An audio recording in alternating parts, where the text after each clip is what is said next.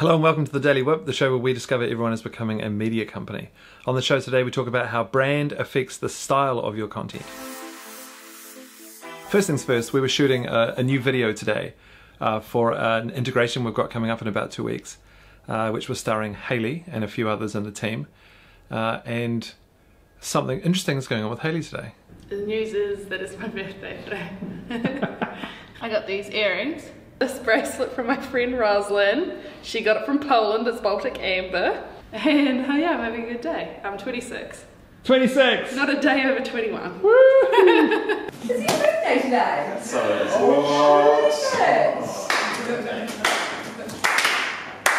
Today in the office, a small group of us broke away and did a session around Whipster's brand and where we sit with the customers and the market and everything else.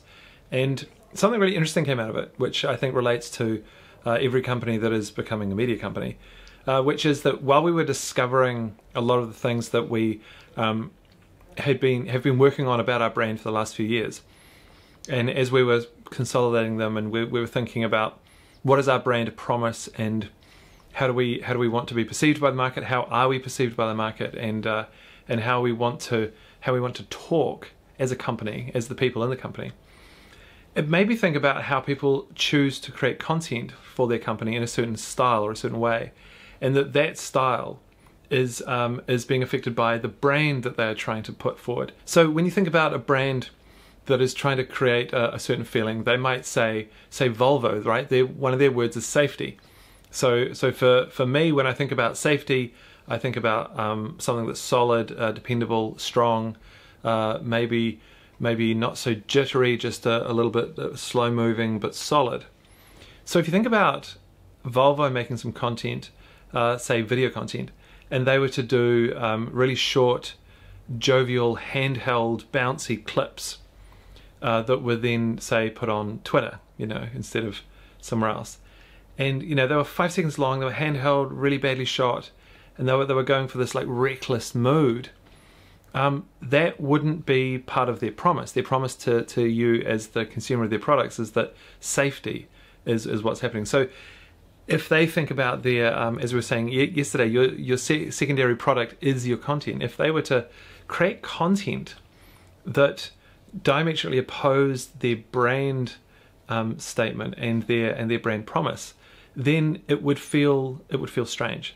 And so I think this is an interesting thing, not only for the brands to think about, but also the vendors, the agencies, production companies, freelancers who I talk to every day, to think about how you are going to choose the style of content for your customer and go, all right, how does this customer of mine, how does this brand or other company, how does it present itself to the market? What are its words? What are the statements it says that it lives by?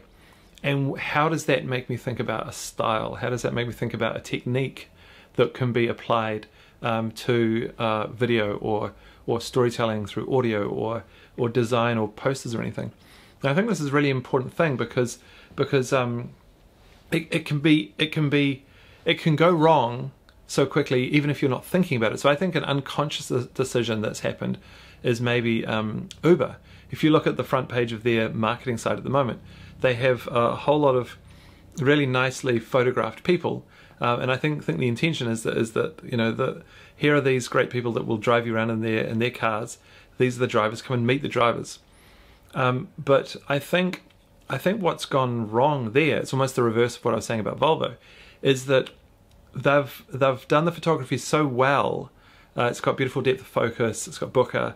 The color grade is perfect. It's all tweaked.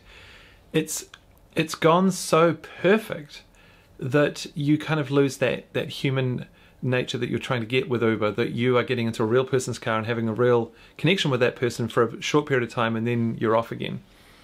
And this perfection of the creation of the content that they've put on the front page, just some photographs, has maybe accidentally or subconsciously has made their drivers seem at arm's length. It's almost to the point where the photography is so good it makes you think it's stock photography, and that means it's inauthentic and it's not honest and all those other things.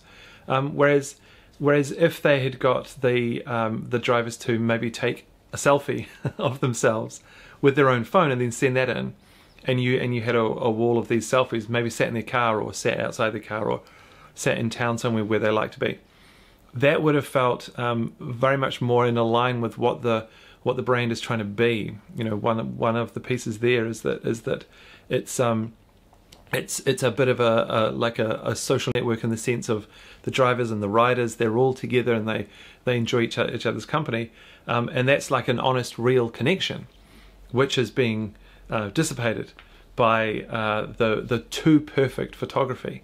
And then you look at a different version of this. So then you go somewhere like Airbnb and you have a look at their homepage, and a lot of the photography is really, really good. And then you go, well, that's kind of fine, because what Airbnb is doing is not trying to make a personal connection between you and the person who owns the house. They're trying to sell you a dream of going somewhere which is very homely, but all of the activity around the home. So when you arrive, you're not just in this room, but you're also going to all the events around it. So they've got great photography of things happening around town, food, travel, all those other things. And they've also made this beautiful series of posters for each city, which all ties into the dream of travel and you know, having lavish times and having a different experience from when you're just at home normally, where you don't really go anywhere and do anything super exciting. Well, maybe some people do. And so I think that's a really important thing that we were discovering today, is that your brand and your brand promise as a brand is really permeated throughout everything, and so it affects even the way you create content, maybe even the style of stories you tell. So yeah, I just wanted to talk about that. You may have seen that this camera is a lot sharper than the last time. So what we've done is we've got up to we've done 3 weeks of daily episodes, and we've had some really good feedback. So thanks everyone for your emails and texts and everything else. And we've decided to up-res a little bit. So we've bought the Lumix G7, and we've got a new Rode microphone. We used to have I can't remember what it's called. It's like a shoot and play. It's like I think it's not a condenser, or it is a condenser. And we've got now a powered microphone with can you see the fuzz? With a dead rat on it. And that's just, I don't know, a billion times better. We were shooting a product video the other day on the old camera, and then I did a new shot with this camera, and we compared them, and it's like, what the hell are we doing with anything that's not this camera? So it shoots 4K native. It's got a micro four thirds lens, and it's got a, what is it? I think 14 to 42mm lens on it for anyone who cares. And yeah, and we're shooting native 4K resolution right now. I mean, I've down-resed it and put it on YouTube at 1080p.